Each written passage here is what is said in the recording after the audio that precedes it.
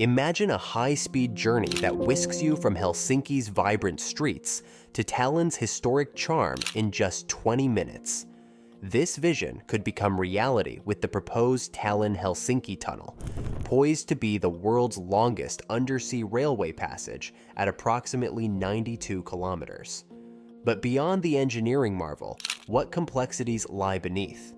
What geopolitical tensions, economic debates, and even conspiracy theories are intertwined with this ambitious project? Let's delve into the multifaceted world of the Tallinn-Helsinki Tunnel. The Tallinn-Helsinki Tunnel aims to connect Finland and Estonia, significantly reducing travel time and fostering economic integration. Estimated to cost at least 15 billion euros, the project envisions a twin-city metropolitan area, enhancing collaboration and mobility between the two capitals. As of March 2024, Finnish developers are actively pursuing the project, with a notable inclination towards Chinese construction expertise.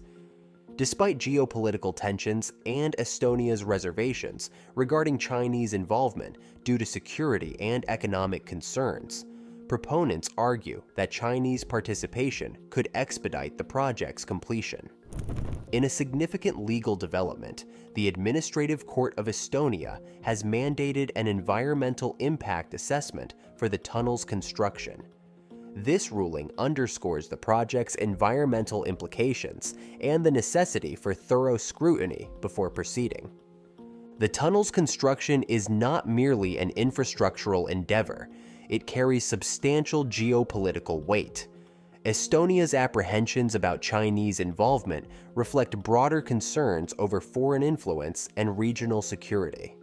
Economically, the tunnel promises enhanced trade, tourism, and labor mobility, potentially transforming the region into a significant economic hub.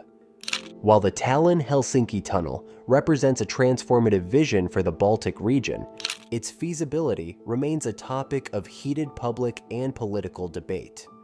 Comparisons to the Fehmarnbelt Tunnel, currently under construction between Germany and Denmark, have fueled both hope and skepticism. Many argue that the success of the Fehmarnbelt Tunnel demonstrates how such ambitious projects can overcome immense challenges. However, critics note that the Tallinn-Helsinki project faces even greater complexities due to its longer distance, deeper waters, and geopolitical tensions. We'll come back to this important comparison a little later. Some skeptics have labeled the tunnel as overly ambitious, questioning whether the projected 15 billion cost is realistic, or if the economic benefits will justify the investment. Others point out that delays in planning and environmental assessments have left many doubting whether the project will ever move beyond conceptual phases. However, supporters counter that with Finland and Estonia's commitment to closer integration and the growing push for sustainable cross-border transport, the tunnel could serve as a catalyst for regional growth. Finland's success in securing European Union funding for feasibility studies has also signaled strong international interest in the project. What do you think? Can this ambitious vision become a reality, or is it destined to remain a dream? Looking ahead, the Tallinn-Helsinki Tunnel stands at a crossroads of opportunity and challenge. While it promises unprecedented connectivity and economic benefits, it also faces hurdles, including environmental concerns, geopolitical tensions, and financial viability. The project's success will hinge on diplomatic negotiations, comprehensive planning, and public support. Now, while the Tallinn-Helsinki Tunnel may share some similarities with the Fehmarnbelt Tunnel, it also faces its own set of unique challenges. For one, the tunnel's longer distance, at around 100 kilometers, will be significantly greater than the Fehmarnbelt Tunnel's 18 kilometers distance. This increased distance would require more advanced engineering techniques, longer construction timelines, and potentially higher costs. To overcome this, the project could draw inspiration from other long tunnel projects, such as Japan's Seikan Tunnel, which overcame distance and geological challenges by using innovative tunnel boring machines capable of handling difficult underwater conditions. By employing cutting-edge technology and adapting lessons from similar projects, the Tallinn-Helsinki Tunnel could manage the complexities of its greater length. Secondly, the tunnel would need to be built in deeper waters than the Fehmarnbelt Tunnel. Deeper underwater construction poses significant challenges, especially in terms of tunnel stability and the risks of water ingress.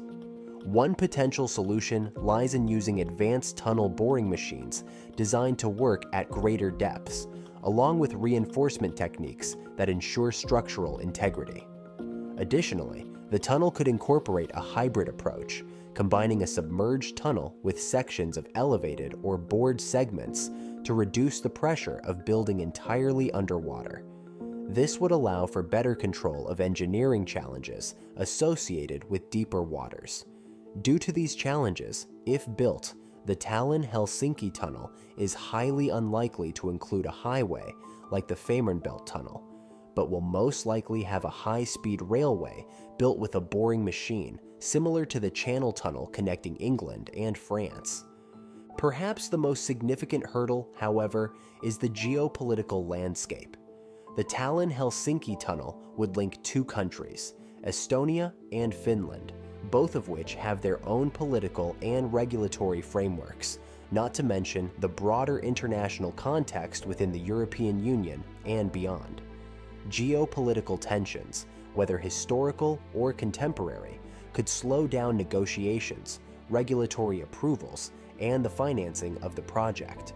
To navigate this, the tunnel project would need to emphasize international cooperation from the start.